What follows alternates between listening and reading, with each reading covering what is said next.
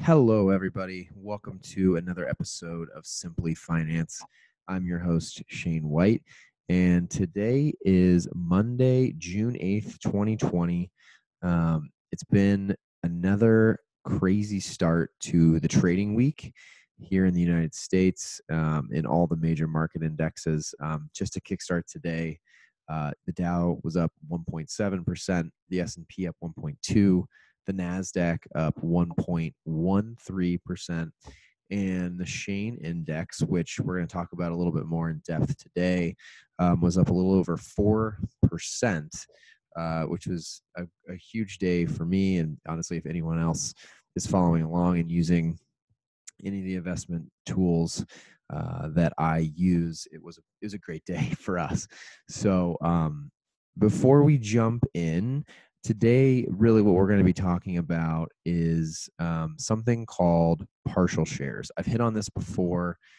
It's a tool that I recently unlocked, and it's a new tool on Robinhood, which is the trading platform that I use.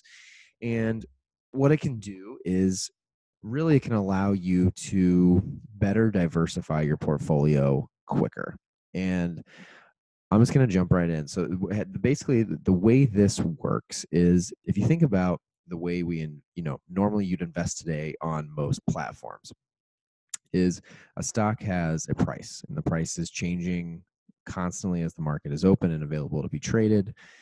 When you want to buy a share, so today I'll pull up Tesla as an example. Tesla right now is trading at its, by the way, all-time high of $951.10. Today it closed the highest price it's ever closed at. If you wanted to buy one share, and on most platforms, or if you're a new investor, you have to buy shares individually, right? Or you can buy them together, but you have to buy a full share. So if you want to own one share of Tesla stock, you need to pay $951.10. And on the flip side, if you were to buy something like, let me think of something that's a little bit cheaper. Let's go with, what's Chipotle trading at today? Let's go with, no, really bad example. I'm looking at Disney. So Disney today is trading at 127.15. So just two examples of stocks at different prices, but to own one share, those are the differences in the price you'll pay per share, right? So partial shares is a really powerful tool that the platform that I love to use, it's free. I have a link to it in the show notes that will allow you to get a free stock if you use the link and sign up. They allow you to use something called partial shares. Now, if you go into your settings, I believe, I'm looking at it right now on my phone. If you go into your account and go into settings, there is an option. You have to wait in a waiting list today to get partial shares, to get the ability to trade partial shares. But once you do, what that means is instead of you going into your Robinhood account or whatever platform you use, and having to pay that, Tesla example, instead of having to pay $951 in order to buy one share of Tesla, let's just say you have $5 left in your brokerage account and you want to throw $5 at Tesla. Well, in the past, you would have had to wait until you can get enough money in your account, moving cash over from your checking account to get to a point where you have, $951 or whatever price the stock is trading at that point in order to buy another share. With partial shares, the powerful thing is you can actually throw $5 at Tesla and it'll just do the math for you automatically and give you partial shares. Instead of you getting one share for $5, you might get, really rough math right now, 0.00135 shares, for example. And so what that allows you to do is instead of putting money in the account and holding it as cash, really you're losing a lot of earning potential by not investing all that right away. So instead of sitting there and having to build up your account to a point where you have enough to buy a full share of the companies you want to invest in, you can just keep putting money in. And really, if that's really all it is, that's partial shares. It's a pretty simple concept. But I think a way that I wanted to kind of explain it a little better is what I actually did on Friday. So, as I've talked about in here a lot, I did take some money out and kept it in cash when the coronavirus, really was at its heyday and the markets were coming down. In hindsight, that was not a great move at all on my part, but great lesson learned for me, especially during my, along the road of my investment career and journey. It was a great thing for me to learn and see. So, what I did on Friday is, if you've been following along at all and you've taken a look at the coronavirus, it's called COVID-19 rebound tracker now, in the show notes. It's a list of stocks that I have been following closely during this whole thing, and they're stocks that I think are great investments over the long term horizon. So, one thing that I don't talk a lot about on here is like my general strategy for investing, but overall, like, and not that I'm knocking it in any way, but I don't have the time, the resources, or honestly enough knowledge at this point to feel like I can make a lot of trades daily to be like a true day trader. But what a lot of the strategies that you'll hear me talk about on here around this time frame are really going to be thinking about companies over the next few years, and then even maybe longer, companies that I want to hold on to for, depending on me and my wife's financial situation, a very long time. And they could be, and a lot of them are going to be also companies that pay dividends that will start to become a passive income for us, as those shares continue to grow and the dividend payments continue to grow too, to become another resource and revenue source for us. So what I did is I took a chunk of money and put it back in. For fun numbers today, I'm just going to use, let's just say a close to it. Let's just use $1,000 as what I invested on Friday. So in theory, if I wanted to, if I took $1,000, put it in my Robinhood account, and wanted to start investing those funds, you will see quickly that the companies that I was interested in, that wouldn't have made my investments go very far. And what I mean by that is Tesla's in there, Apple's in there, Google's in there, Amazon's in there, and a lot of other ones that I'll walk through here shortly. I would have only been able to buy, one share of Tesla and maybe a few shares of, actually, I couldn't have bought any of the other shares I just mentioned with a share of Tesla for $1,000. So what I would have either had to do is buy one share of Tesla and then take the other few $100s and break them into other stocks that maybe I'm not as confident in, maybe I'm not as excited about, but I would have wanted to invest it into something versus just keeping it in cash in my account, unless my strategy was to just keep cash and build cash until I get enough in there to invest it in, into those more expensive stocks that I wanted to do. Instead, I took a little bit different approach, and I got to use partial shares, and that's what this whole episode is about. And so what I was able to do was essentially take, in this example, that the same $1,000 we just talked about, and I actually split it across 42 stocks, which is, to me, that's where the key to this is huge, and it unlocks so much of earning potential. What that allows you to do is diversify at scale, right? So if you're buying full shares, the other downside is, we always want to think about diversifying. It's what I talk about all the time on here. It's what Warren Buffett talks about all the time. You can't diversify very well if you have $1,000 and you want stocks that are close to $1,000. It's going to take you a lot of time to actually get a diversified portfolio. With partial shares, technically, what I just got to do on Friday was take, in this example, I'm saying it's $1,000. I could have taken $10 or $100 or $1 million and diversified it from the start, which is powerful. Okay. So I'm going to walk you through.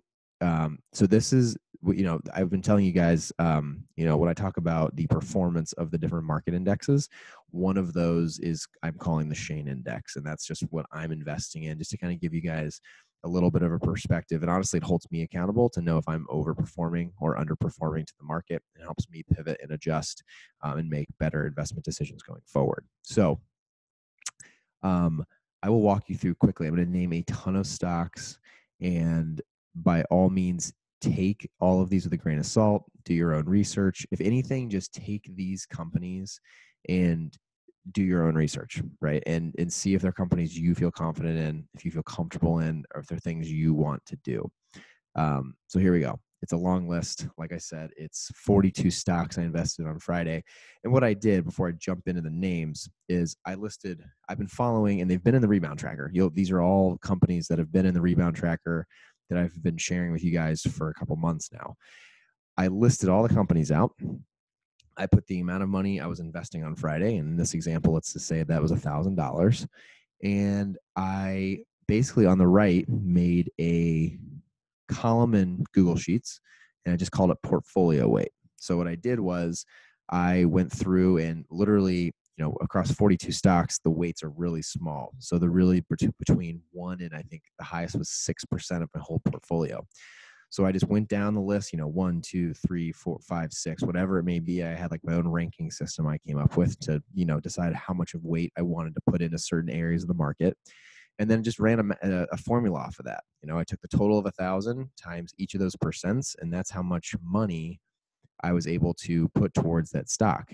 Then I just went one by one. Took a little while on Friday morning. Luckily, I had the day off, and it was a productive Friday morning. I went in and literally just bought, $10.74 of this, and $15.99 of that, and just went down the list. And so by the end of it, I had 42 stocks across, again, using this example of $1,000, and I had a completely diversified portfolio. Now you can always get more diversity, and you can diversify it more. It's a never-ending game you can play, right? You can always add risky, safe companies across all different sectors to get better diversification. But it was an awesome way to do that. And so I'll walk you through the companies I invested in, and then that's really going to be it today. So I want to explain what those were, and I'll talk to you guys in a minute about the companies I invested in to diversify myself in one move. I would suggest two things. One, go to Robinhood right after or right now while you're listening to this. Go in and just reserve your spot under your settings for partial shares. There is a wait list.